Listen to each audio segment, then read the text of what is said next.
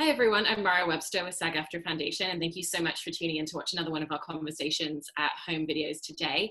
Before I hand over to today's panel, I want to continue reminding everyone watching these videos that the SAG-AFTRA Foundation is a non-profit organization, and we're continuing to raise money for our COVID-19 Emergency Assistance Fund.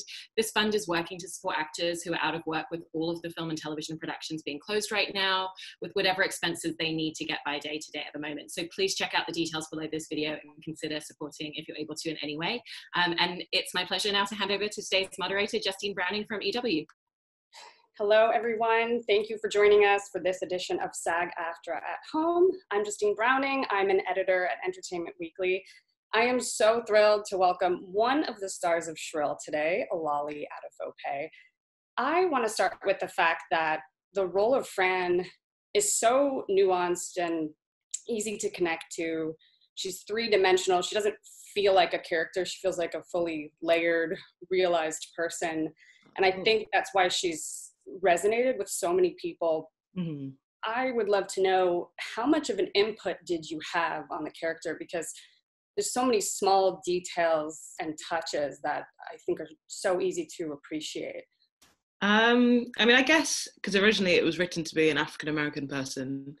And when I did my self-tapes, I sent a British version and an American version.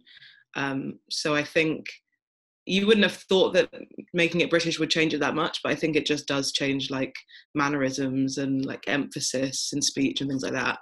And I think the contrast is between me and Adi, I think kind of shows a lot more because of the difference between accents and nationalities.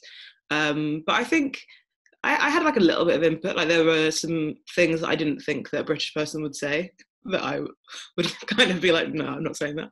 But I think that the writing is so good, and Fran is based on a friend of Lindy's and is such a fun, like empowering character to play. But yeah, I tried to keep it like as grounded as possible, but also it is just a great character, I think. And a word that's used a lot to describe the women featured in the show, but Fran in particular, is unapologetic. Mm-hmm. I think it really is a testament to the void that so many people felt, particularly, you know, women watching TV and film. Does that factor all into your portrayal? And have you been inspired by that mentality that these characters have? Yeah, I think so. I think in season 1 especially, she's kind of like the foil to Annie, I guess. Like Annie is kind of constantly questioning herself because the outside world has told her that she shouldn't be the way that she is. And Fran has just never listened to anyone saying that to her. And if that's happened to her, then she's either like left the country or just argued back. But then in season 2, I think she does start to show more vulnerability. So she is like unapologetic, but she's not like completely stone cold.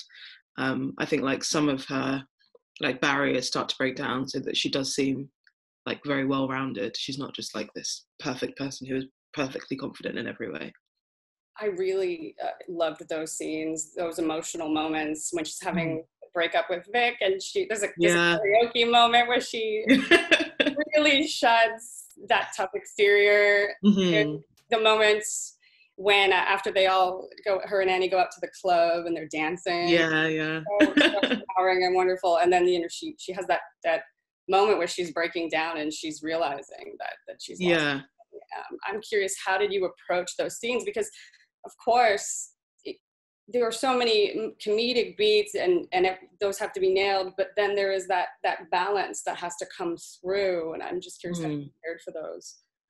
Well, I think with the club scene, it was very easy because Peter Smith was singing in front of me, which was unreal, and so the tears were very real. So that was just made very easy. And then I think with series 2 as well, like when I was talking to my mum and having the very frank conversation that I do with a Nigerian wedding, again, she is an incredible actress and was also crying, which made me cry. But yeah, I tried to draw on like similarities that there are between me and Fran. I think she's like a lot more confident than me, and a lot more sure of herself. But then the like slight insecurities that she has are probably a little bit closer to like my personality. So the Nigerian wedding scene, I just tried to draw on like feelings of like being misunderstood or like not accepted and sort of being an outsider, I guess. Which like I was an outsider in a sense, being like a British person in America filming like away from home. And she also has like left her home to like follow her dreams, I guess. So there's like similarities between us, and yet she was also like a lot cooler than I am. That episode, Wedding, that you're speaking of, it absolutely just so powerful, because it's not just about families coming to terms with someone's sexuality. It's also an immigration theme that's on. And there is, again, such authenticity. The emotions feel so raw. But I understand that you had input in terms of how the event was portrayed.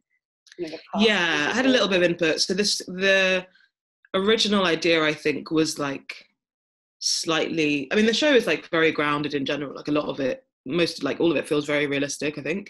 But I think I just had a little bit of input into that conversation with my mum, and also the conversation I have with my aunts, where I kind of blow up at them.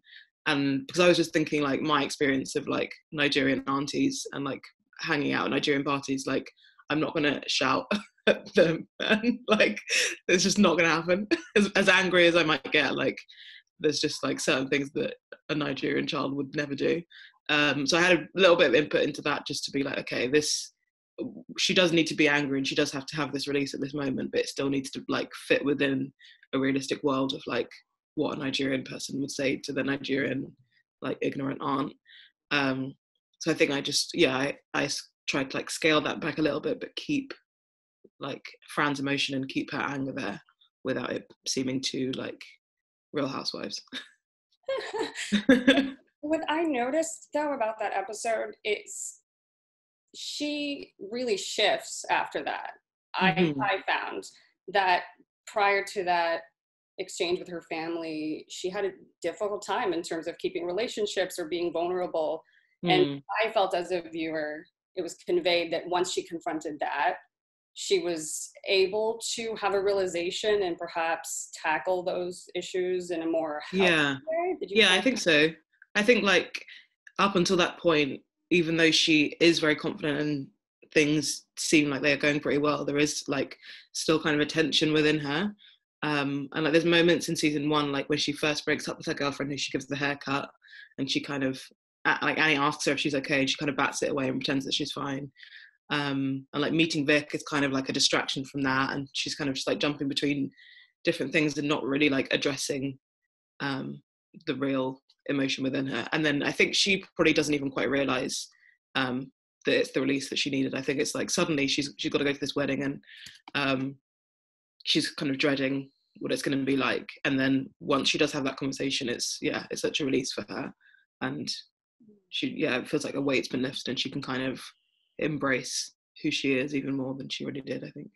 And in that case, was there a difference in terms of how you approach certain scenes after that? Because I feel like by the end of season 2, she does feel more raw. There's a difference into how she carries herself, I found.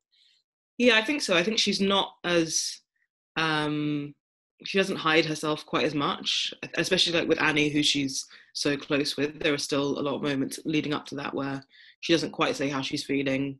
And I think she probably feels like she needs to be strong where Annie isn't, and Annie's going through this whole shift in her personality and realizing all these things about herself, and Fran needs to be there for her. And then in series 2, Annie it's kind of like a role reversal, and Annie is there for Fran in kind of her realizations of herself. And then once she's past that, she's like, okay, I don't have to like support Annie and everything that she's doing, she doesn't have to support me, and I can sort of be free to like live my life now. And I noticed there was definitely a shift between how much Fran played into season 1 versus 2. She does take more of a central role. Was there a discussion and transition between the 2 installments with the writers and creators? I think even in season 1, they said that the plan would be to focus more on her in season 2. But obviously it's only 6 episodes. and there are so many characters that you want to establish in season 1, and so there's not always as much room to do that. But yeah, I think the plan was always, even with the other characters as well, it was like, okay, we've got to establish Annie and establish these relationships that she has, and then we have so much more room in further seasons to like delve into who these people are separate from Annie and with her. And the friendship between Fran and Annie is one that, again, it goes through so many transitions and ups and downs, and there's so many key scenes where there's a lot of tough love being exercised, and it's not necessarily always glorified. And I'm curious how you approach certain scenes where they are in conflict, where they're being so honest with one another. You know, the dynamic between the two of them is so interesting to watch play out. I think for the scenes where, you know, when we're sort of like laughing and joking and loving each other, those ones just sort of came very naturally. And Adi and I just had like a lot of chemistry from when we first met each other that was just very useful, and we both don't really know what would have happened if we hadn't had that chemistry. But I think like once you have that chemistry with someone, it's a lot easier to do the tough love scenes, because you know that you have the foundation of like, okay, we're friends, we respect each other, we can fully embrace these roles without any awkwardness of like yeah, you know, getting to the more difficult bits of the role. But yeah, I think it just felt very natural. It wasn't like anything that we had to work really hard on to feel like we were arguing with each other or friends with each other. But I think all of it came pretty naturally. It feels very natural in the group scenes, which are an absolute delight. All the time they're interacting. Is there an element, I know there's such a talented group of writers behind us, but is there an element of improv? Are there rehearsals? Because it's so tricky to nail all of the comedic beats and have each of the distinct voices of the characters come out in these sequences. Yeah, I think we improvised whenever there was time. We definitely improvised. I think also, I'm pretty sure that like all of the characters, all of the actors are comedians as well, I think, which I think really helps. So everyone's kind of used to performing and used to ad-libbing, which I think is part of the reason why those group scenes, like the office scenes and the scenes in our house with the friends, I think they flow really well because everyone gets on and is used to like that kind of loose, natural way of performing rather than like a really regimented way of performing. And how do you feel in terms of the response this character has gotten? What have been the most meaningful responses that people have shared with you? And does that impact at all your choices? And not just with this role, but going forward, knowing how you can really impact people's lives with a role?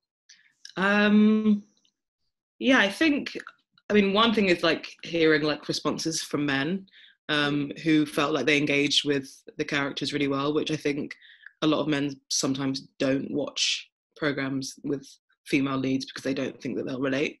And I think people maybe would be wrong to pigeonhole the show into being about one theme, but I think it is like so relatable. And even Ian Owens, he was talking about how he feels like seen by so many of the characters, not just Amadi.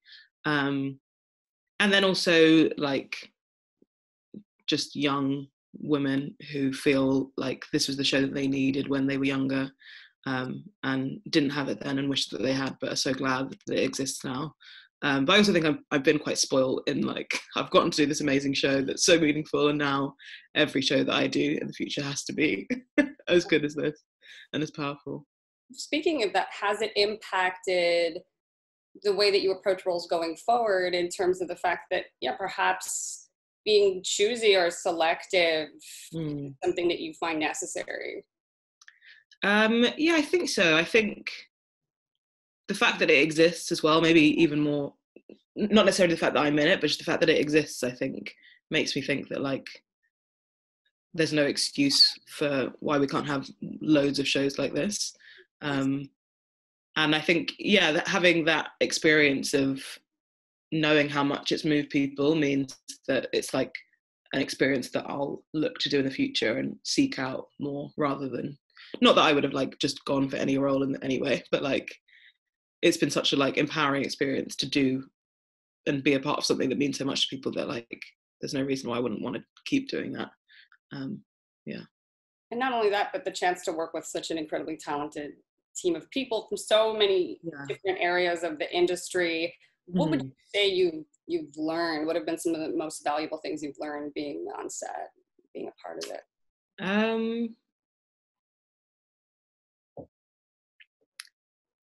I guess like not being afraid to like have my input with the roles that I'm in. I think like because I started out doing comedy, I was quite used to writing for myself and performing for myself and kind of doing everything and being in control of what I was doing. And then acting is so different from that because you're kind of just doing one part of that whole cog. And when I first started, I think I was like, okay, this is completely different to comedy. I'm not going to like overstep my boundaries and become a control freak like I get to do as a comedian. But I think it always like makes characters richer when you do have your own input.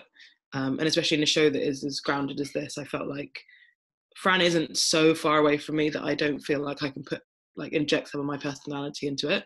And I think that is part of the reason why the character is so relatable and also why the friendship between her and Annie is so realistic. I think it's like not being afraid to inject yourself into a character if that's what works in that scenario. Obviously not in like a period drama necessarily, but yeah, I think letting yourself shine through the character is what I've learned.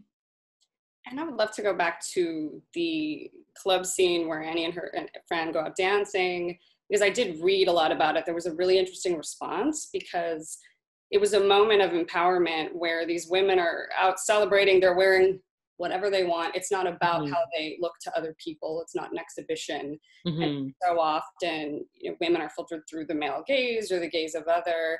And in this case, it's a simple moment, but I'm curious if as you were making it, you knew that it had even more depth to it. Yeah, I think so. I think that was definitely one of the moments where we felt like this is very exciting. I think also just like it's hard to not feel like that when you're in basically a nightclub at like the middle of the day, and there's like stilt walkers around and like glitter falling from the ceiling. So that felt pretty cool. And I think the other moments that were like that were probably the pool party, which I think resonated with the most people. The wedding as well, when I danced with my mum after we've had the conversation, that felt like very emotional. Also just like seeing loads of people in like traditional Nigerian clothing was quite like trippy for me. I was like, this is my family and friends. But yeah, I think those were the moments that like stuck with me the most, where I felt like this is such an exciting thing to be a part of. And especially when you're working with like lots of supporting actors and you can like get the energy from them. So like, especially the pool party, you got the energy from all of those girls who were there, who were like, we're basically at a party. So that I think that kind of like feeds into the actors as well. And I think Fran, I feel, has to defend her decisions a lot, her lifestyle, her decision to be happy and make her own hours and be a hairstylist, especially when it comes to her family's beliefs and so on about what she should have done. I'm curious, as an artist yourself, was that ever something you had to reconcile with? Okay, I want to go out, I want to pursue acting, I want to be an artist myself, and maybe having those doubts? Yeah, I think so. I think when I was younger, I wanted to be an actor and I didn't really know how you were supposed to do it. And so I like told my parents that I wanted to go to drama school, and they were like, absolutely not. So then I went to university, and then I like got an office job after university, but was still just kind of like, I feel like I want to do comedy, but I just don't really know the route that I meant to go down.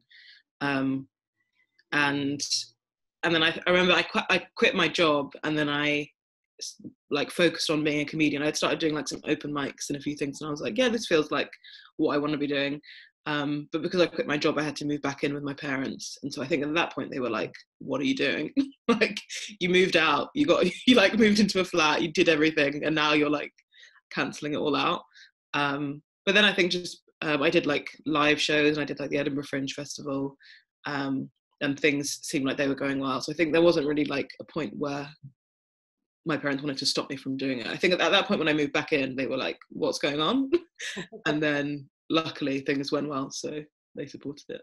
What did that live experience instill in you moving forward? You know, taking the stage, putting yourself out there in that way.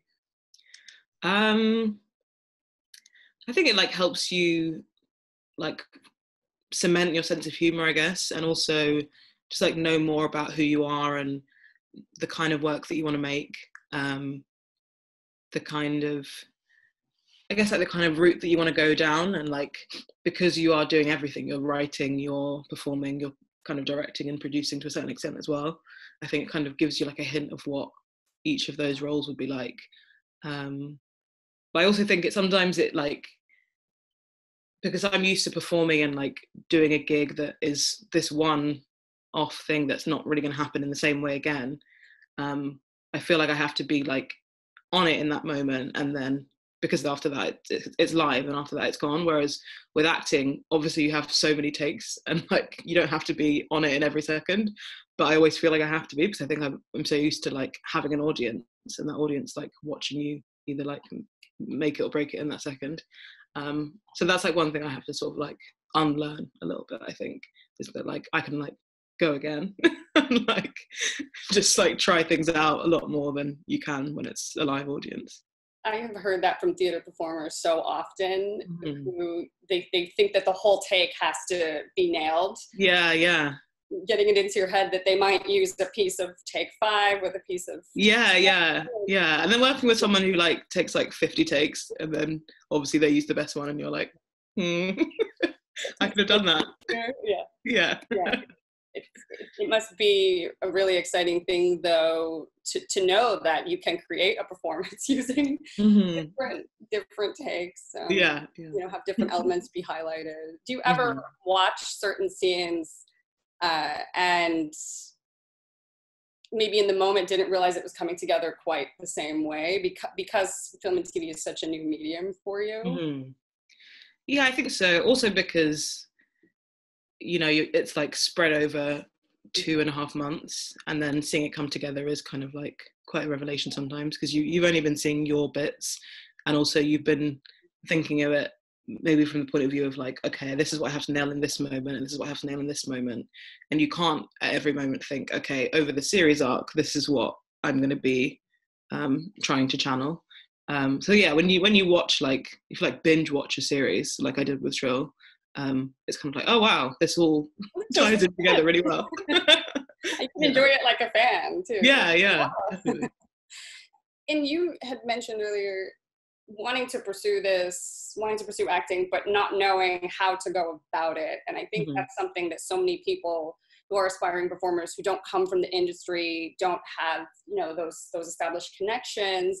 I think that's what stops a lot of people. Do you have any encouragement for how an artist can trust the path that maybe doesn't appear that clear at first, but that, you know, things can fall into place? And I guess in my experience, it was like, okay, am I willing to move back home and give up like some of the luxuries that I've enjoyed to do this thing that might not work out? And I think if the answer had been no, I wouldn't have done it. But I think I just thought like, I'd rather try that than keep this current life.